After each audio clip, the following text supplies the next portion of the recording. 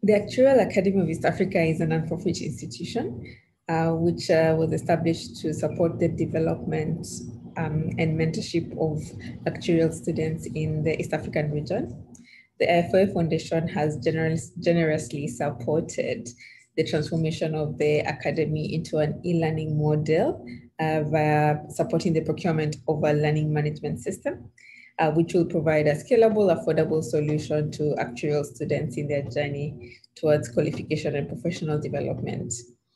Our ambition is to contribute towards the training of 700 plus qualified actuaries, which is a number estimated as a requirement for the region. The foundation and the academy are aligned in the objective of actuaries supporting others. And we really want to use this pool of 60 to exponentially grow the number in the region. Thank you so much to the IFoA Foundation. And we also look forward to the contribution of the profession to improve actuarial education in the region and on the continent. Thank you.